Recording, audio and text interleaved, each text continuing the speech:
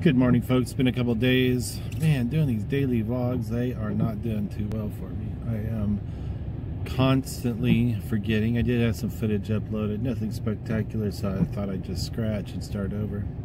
Right now I'm heading to the dump. Yes, one of the most glamorous parts of my job is taking stuff to the garbage.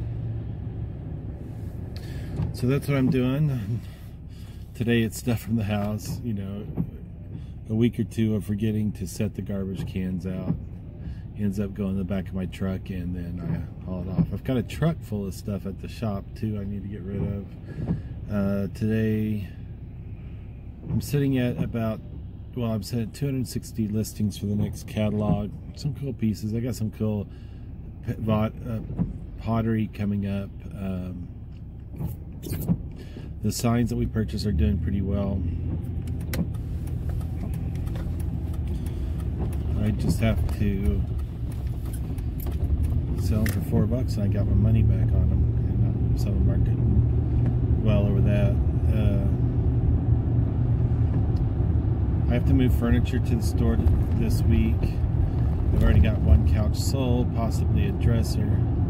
So that is my goal this week, is move furniture over.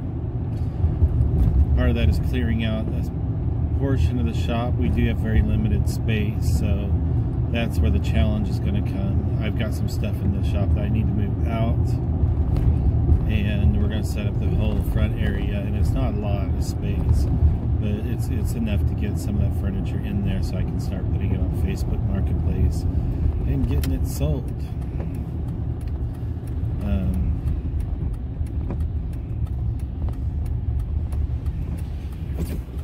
That is a big goal this week. I want to try to hit at least, I'd like to hit 350. That's only 90 listings today. I'd like to hit 350 today. This is Wednesday. We launch our auction on Friday. If I can get to 350 today, that means I should be able to get well into 400 finally. So, well, I'm pulling in. They don't like me to have my cell phone going, so I'm going to shut down for just a second. Well, that was uneventful. I got all the garbage out. Today I have 3 packages going out. Actually, 4. We've got some, Kathleen's got a package going out, some mugs.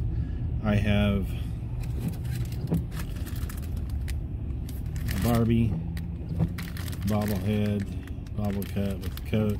I'm guessing it's late 60, maybe 68 to 71, let's just say, because I am no expert on Barbies.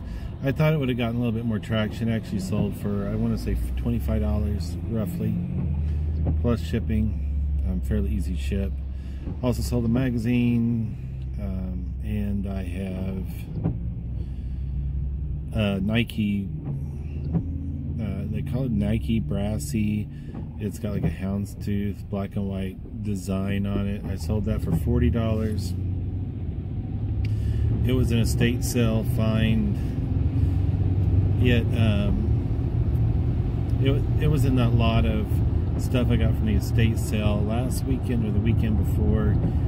So I paid $85. I ended up with 4 bags, a Sony CD player with remote, little portable CD player. That one I'm pushing through our auction. I pushed the Burberry. I'm 95% sure it was a knockoff. So I pushed it through our auction house as a knockoff, unauthenticated. And I did put in my concerns in the description. Right now, I think it's sitting with a $6 or $8 bid, and we'll see if it gains any traction as the auction continues.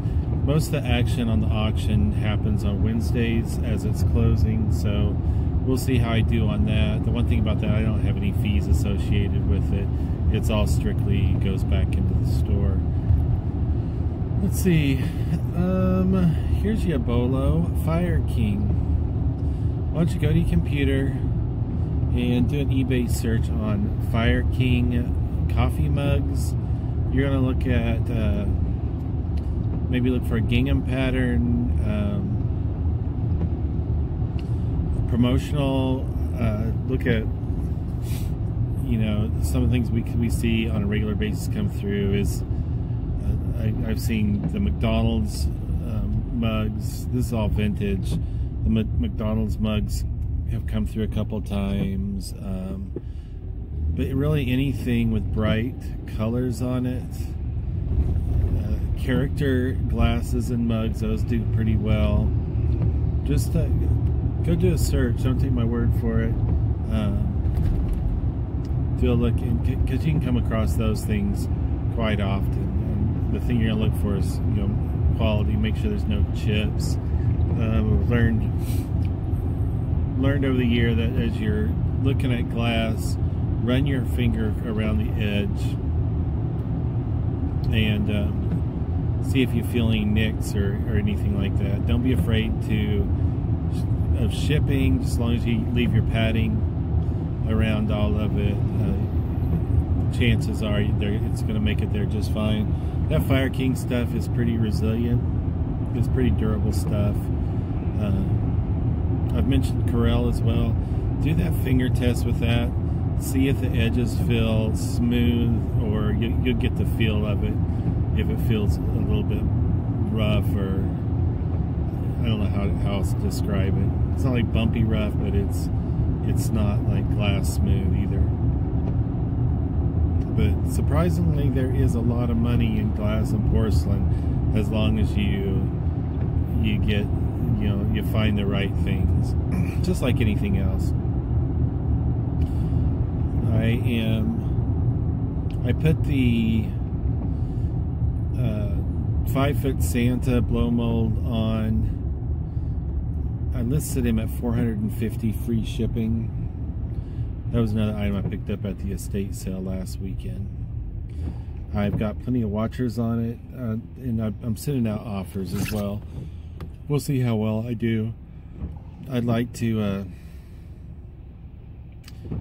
you know, if I got 300, I think I would be happy. 300 free shipping. I'm not here to maximize. Well, it's not that I'm not here to maximize profit. It's, you can put a high price on something and it's not profit until it's sold. I'll say this again, I'm in the business of moving stuff. I don't want it sitting. I don't want to become a hoarder, which I find myself. We're finally getting to that back area at the shop, and we're cleaning it out. I've still got, you know, a ways to go. We've added, I don't know if I talked about this before, but we have what we call our garage sale section, and there's a area across the wall as you come in that everything's $1. Books and Christmas is 50 cents, 2 for $1. So we and it's just trying to move that stuff. It still has value, but our hopes is to get rid of it before we have to take it to donation. And I'll go through there and purge it occasionally. It's going to be a revolving set of shelves, meaning product's going to be moving through there quite a bit. We're taking a portion of that to go to charity. I think we figured on 30%, and this is all the amounts, and the charity is kind of up in the air. We're still discussing it. But I wanted to be, I wanted to put some towards the Wounded Warrior program, and Kathleen wanted to put some towards, there's like some kind of has to do with military family support. So I'll probably go 15, and then that way we can give back. And it also incentivizes, I have to, excuse me, I have some consigners that just want to, they don't want me to do anything with their stuff. They just want me to get rid of it, make it disappear. Up until this point, I didn't want to put their stuff on the garage sale stuff and earn profit off of it, but portion of the charity going to will be fine. They're okay. I mean, I think that's a sweetening deal to just put it on that shelf. We'll see in just a minute. My wife's. And as I'm sitting there going to the dump and stuff, I sold another magazine, so it looks like I have 4 packages going out today. I wish it was more. I want to move those magazines. I'm about to the point where I want to start lotting them up.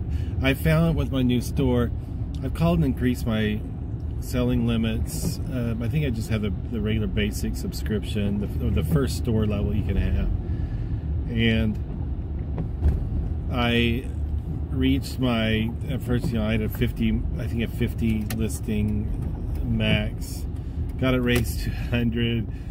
I reached that, and then now I'm sitting at 250, and I've reached that for monthly listings. So I think I have 2 slots left for the month. So I'm like, I'm gonna stop putting these magazines on and start adding some more valuable product. The one thing that they did stop doing, that the individual I spoke to on their toll-free number, was that each store has to hold its own, as far as reputation and stuff. If you have multiple stores, they're no longer allowing you to use the reputation you have on one store to affect your second store. So I found that kind of interesting. What else? I think that's about it. I'm going to go ahead and release this video just so I have something up. Thanks for checking it out. I might go live this afternoon with Kathleen in the office. She can help keep y'all entertained. It's kind of hard to just sit and watch somebody work, but it's a lot more fun when she's there. Anyway, I will catch you next time.